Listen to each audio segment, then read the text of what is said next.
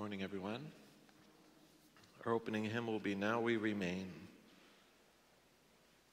We hold the death of the Lord deep in our hearts. Living, now we remain with Jesus the Christ. Once we were people afraid, lost in the night. Then by your cross we were saved, dead became living, life from your giving. We hold the death of the Lord deep in our hearts. Living, now we remain with Jesus the Christ. Something which we have known, something we've touched. What we have seen with our eyes, this we have heard, life-giving word. We hold the death of the Lord deep in our hearts. Living, now we remain with Jesus the Christ. In the name of the Father, and of the Son, and of the Holy Spirit, my brothers and sisters, the Lord be with you. On this feast of St. Pio Petrocina, we ask his intercession as we pray in a special way for the repose of the soul of Giacomo Grassi and Manuel and Deolinda Borello. Gathering our prayers into one, let us recognize our sinfulness before our God and turn to him for mercy, for he is full of gentleness and compassion. You were sent to heal the contrite of heart. Lord, have mercy. You came to call sinners. Christ, have mercy. You plead for us at God's right hand. Lord, have mercy. May Almighty God have mercy on us, forgive us our sin, and bring us to everlasting life. Let us pray. Almighty and ever-living God, who by a singular grace gave the priest, St. Pio, a share in the cross of your Son, and by means of his ministry renewed the wonders of your mercy, grant that through his intercession we may be united constantly to the sufferings of Christ, and so brought happily to the glory of the resurrection. Through our Lord Jesus Christ, your Son, who lives and reigns with you in the unity of the Holy Spirit, one God, forever and ever. A reading from the book of Proverbs. Every word of God proves true. He is a shield to those who take refuge in him. Do not add to his words, or else he will rebuke you, and you will be found a liar. 2 things I ask of you. Do not deny them to me before I die. Remove far from me falsehood and lying. Give me neither poverty nor riches. Feed me with the food that I need, or I shall be full and deny you, and say, who is the Lord? Or shall I be poor and steal and profane the name of my God? The word of the Lord. Your word, O Lord, is a lamp for my feet. Your word, O Lord, is a lamp for my feet. Put false ways far from me, and graciously teach me your law. The law of your mouth is better to me than thousands of gold and silver pieces. Your word, O Lord, is a lamp for my feet. The Lord exists forever. Your word is firmly fixed in heaven. I hold back my feet from every evil way in order to keep your word. Your word, O Lord, is a lamp for my feet. Through your precepts I get understanding. Therefore I hate every false way. I hate and abhor falsehood, but I love your law. Your word, O Lord, is a lamp for my feet.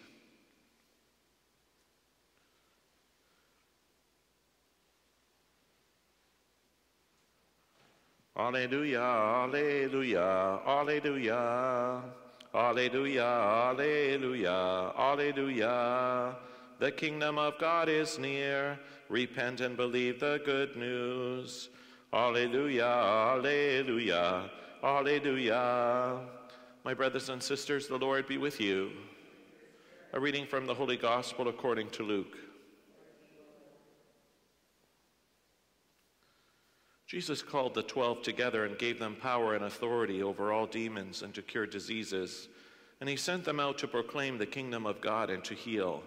He said to them, "Take nothing for your journey, no staff, nor bag, nor bread, nor money, not even an extra tunic. Whatever house you enter, stay there and leave from there. Wherever they do not welcome you as you are leaving that town, shake the dust off from your feet as a testimony against them." They departed and went through the villages, bringing the good news and curing diseases everywhere. The Gospel of the Lord. Praise to you, Lord Jesus Christ. May the words of the Gospel wipe away our sin. Amen. Today's saint is one of the most powerful saints of our church in regards to focusing on the passion of Jesus and being an instrument of God's mercy. For us Italians, this is a big deal. St. Padre Pio, who I had the privilege of bringing our people from our parish to last year, as we prayed at his graveside, we know that he was a powerful disciple of God's mercy. Sometimes spending most of the day in the confessional, hearing confession after confession from people, but not only hearing their confession, God gave him a special grace, which Padre Pio would listen, and the penitent would say, "Bless me, Father, for I have sinned, it's been blah, blah. This is what I've done." And he said, "Is that everything? Well, what about that time when he peered into people's souls?" Jesus gave him that ability not because he wanted to freak them out, not because he wanted them to be afraid, but because he wanted their souls to be pure. He wanted them to give a true confession. And so Padre Pio, who also had the wounds of Jesus, the stigmata on his feet and his side, he also was tormented by the devil because he was a very close friend of Jesus. There are many times where he would wake up after having fought with the devil all night long, bruises, weaknesses, black eyes, and his fellow brothers would always say, "What happened to you, Pio?" And he said, "The devil came and beat me up last night." How many of us feel that the closer we get to Jesus, sometimes it appears that things happen to us more and more? Breaks my heart when I hear people say, "Well, I got close to Jesus, but then it seemed like, evil was attacking." I always say, welcome to the club. The closer we are to Jesus, the more the devil wants us to move far away. Those that are far from God, he already has their souls. So St. Pio of Pietrelcina is a beautiful example of two things. One, we need to be instruments of God's mercy, especially receiving the mercy in my own life. If you have not been to confession in a while, friends, it's time to come back. Jesus wishes to heal us as the divine physician. He gives instruction in the gospel today of his apostles. St. Pio, when people would visit, he would always say, "When's the last time you went to confession?"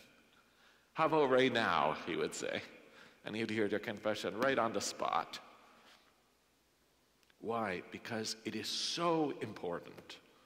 If there is a priest in the church who is not a priest advocating for God's mercy, he's not a real priest. It's so important, friends, to make sure you're going to confession. Sin is a cancer. It's worse than cancer in our soul. Our soul is decaying. Who would want a loved one to be decaying?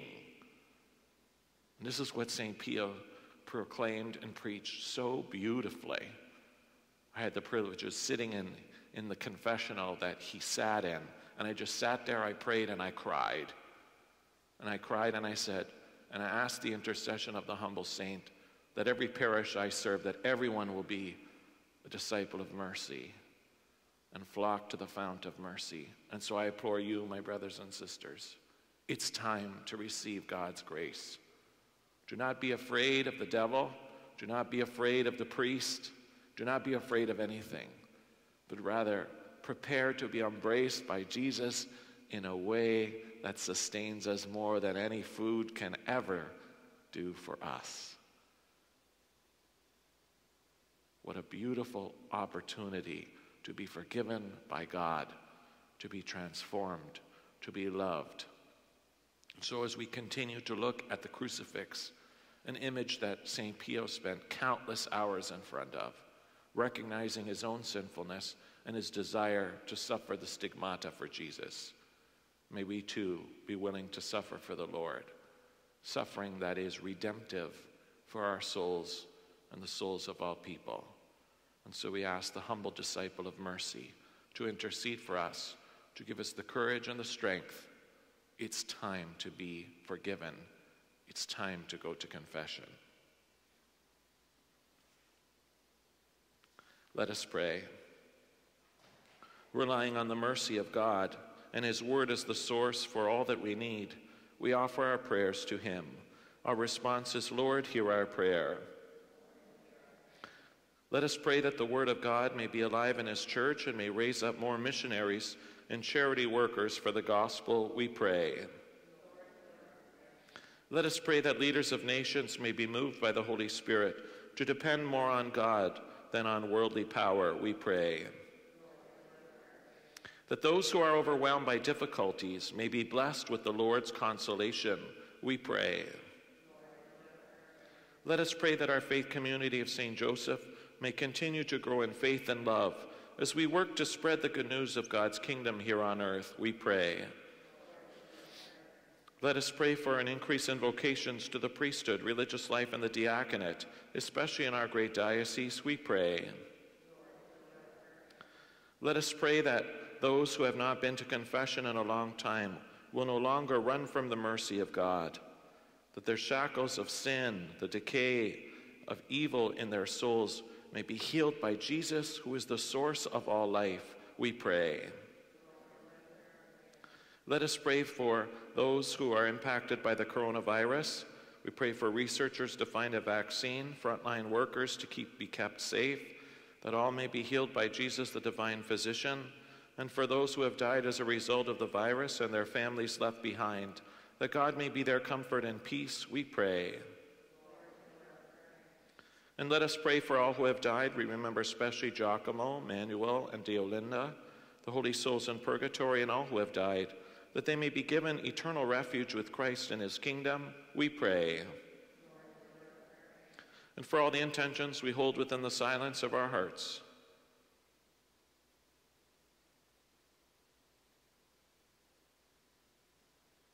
Gracious God, our refuge and our shield, grant us what we need for the journey of faith. May we always continue to rely on your mercy that you grant us, though unworthy. We ask these and all things through Christ our Lord. Saint Padre Pio, pray for us.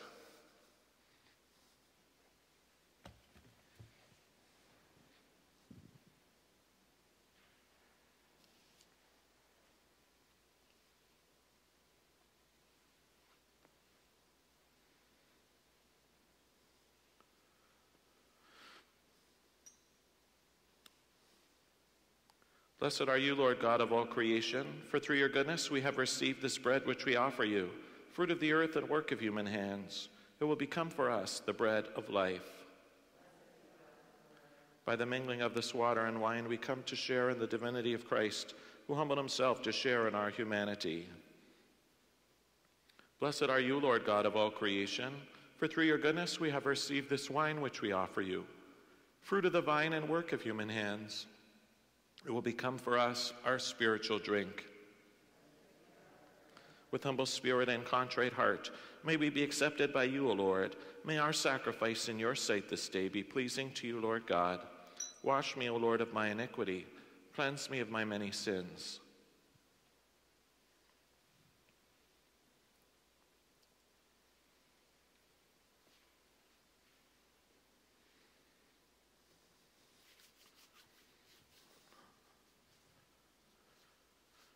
Pray, brothers and sisters, that my sacrifice and yours may be acceptable to God, the Almighty Father.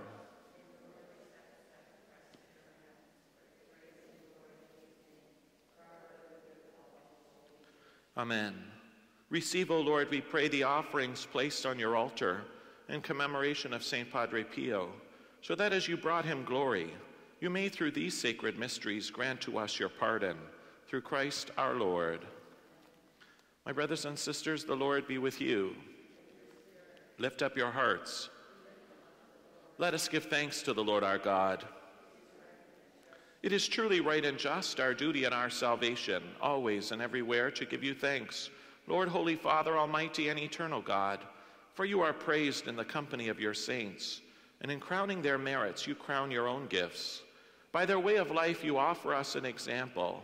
By communion with them you give us companionship. By their intercession sure support, so that encouraged by so great a cloud of witnesses, we may run as victors in the race before us, and win with them the imperishable crown of glory through Christ our Lord. And so with all the angels and archangels, and with the great multitude of the saints, we sing the hymn of your praise, as without end we acclaim. Holy, holy, holy Lord, God of hosts, heaven and earth are full of your glory. Hosanna in the highest. Blessed is he who comes in the name of the Lord. Hosanna in the highest. You are indeed holy, O Lord, the font of all holiness. Make holy, therefore, these gifts, we pray, by sending down your Spirit upon them like the dewfall, so that they may become for us the body and blood of our Lord Jesus Christ. At the time he was betrayed and entered willingly into his passion, he took bread, and giving you thanks, he broke it and gave it to his disciples, saying, "Take this, all of you, and eat of it, for this is my body, which will be given up for you." My Lord and my God.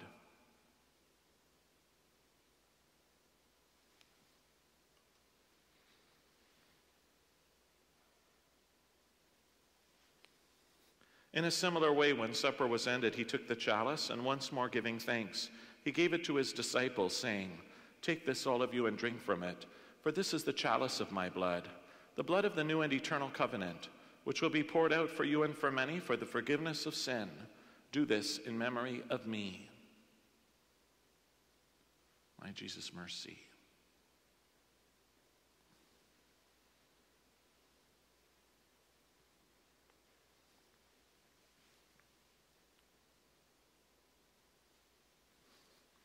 The mystery of faith. We proclaim your death, O Lord, and profess your resurrection until you come again. Therefore, as we celebrate the memorial of his death and resurrection, we offer you, Lord, the bread of life and the chalice of salvation, giving thanks that you have held us worthy to be in your presence and minister to you. Humbly we pray that, partaking of the body and blood of Christ, we may be gathered into one by the Holy Spirit. Remember, Lord, your church spread throughout the world, and bring her to the fullness of charity, together with Francis our Pope and Gerard our Bishop and all the clergy and religious.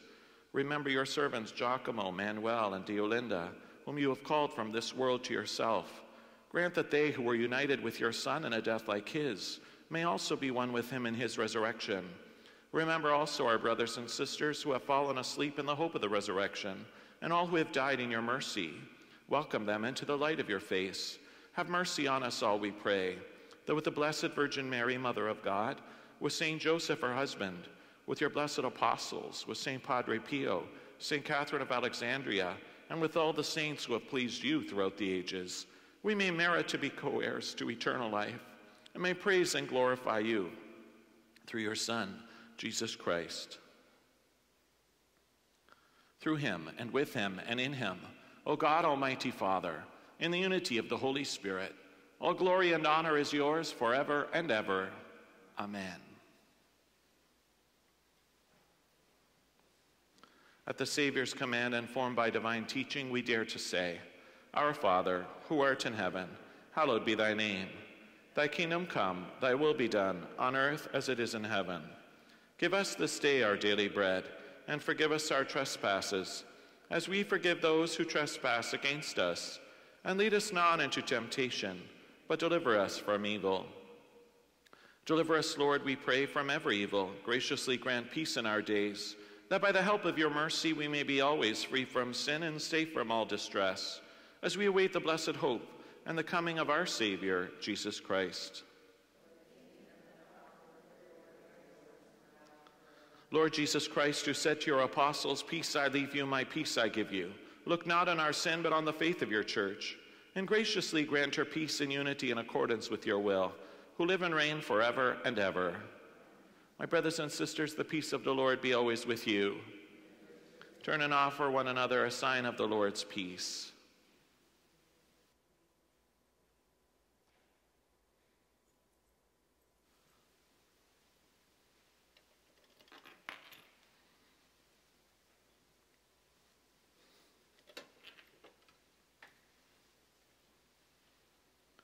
Lamb of God, you take away the sins of the world, have mercy on us. Lamb of God, you take away the sins of the world, have mercy on us. Lamb of God, you take away the sins of the world, grant us your peace. Lord Jesus Christ, Son of the living God, who by the will of the Father and work of the Holy Spirit, through your death gave life to the world, free us by this your most holy body and blood, from all our sins and from all that is evil. Keep us faithful to your commandments, and never let us be parted from you.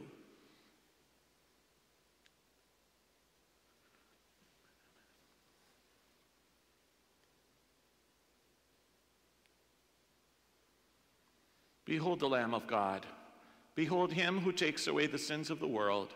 Blessed are those called to the supper of the Lamb. Lord, I am not worthy that you should enter under my roof, but only say the word, and my soul shall be healed. May the body of Christ bring us all to everlasting life. Amen.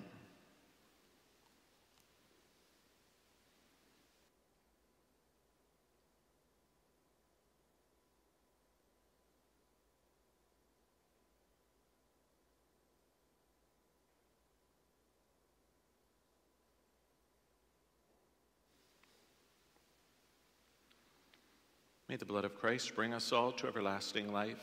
Amen.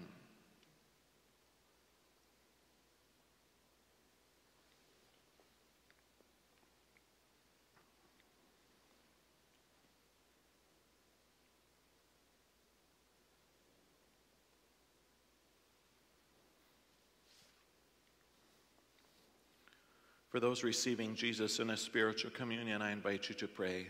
My Jesus, I believe that you are present in the most holy sacrament.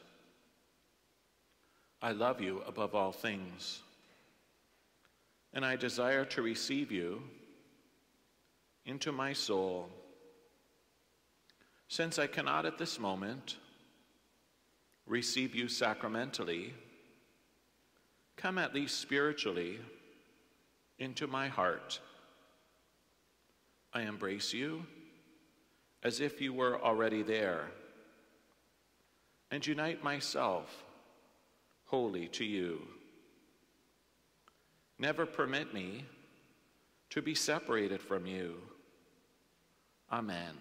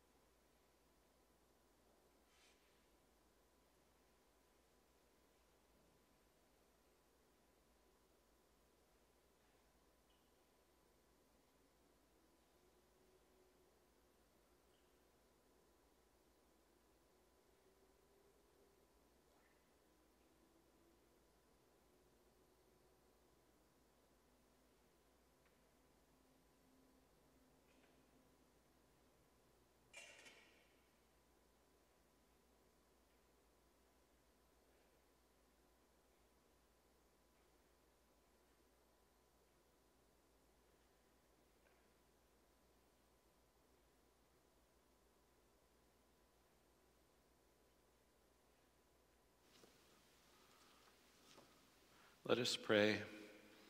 May partaking at the heavenly table, Almighty God, confirm and increase strength from on high, and all who celebrate the feast day of St. Padre Pio, that we may preserve in integrity the gift of faith and walk in the path of salvation you trace for us, through Christ our Lord. Let us turn to our Blessed Mother as we pray. We fly to thy protection, O Holy Mother of God. Despise not our petitions and our necessities, but deliver us always from all dangers, O glorious and blessed Virgin. Amen. Saint Michael the Archangel, defend us in the day of battle. Be our protection against the wickedness and snares of the devil. May God rebuke him, we humbly pray. And do thou, O Prince of the heavenly host, by the power of God, cast into hell Satan and all the evil spirits who prowl through the world, seeking the ruin of souls. My brothers and sisters, the Lord be with you. May Almighty God bless you, the Father, and the Son, and the Holy Spirit. The Mass is ended. Let us go forth in the peace and love of Jesus Christ.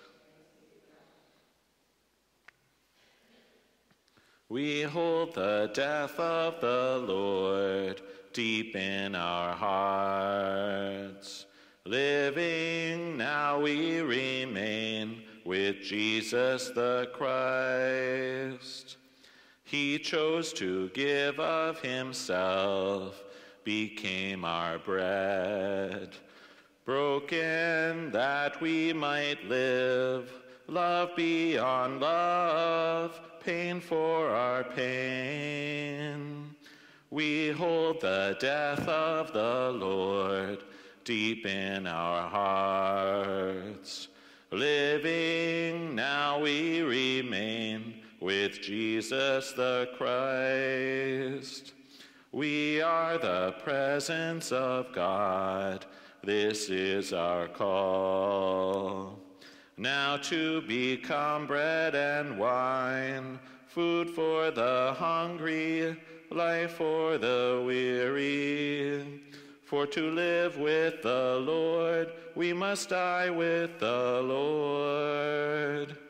We hold the death of the Lord deep in our hearts. Living now we remain with Jesus the Christ. God bless you.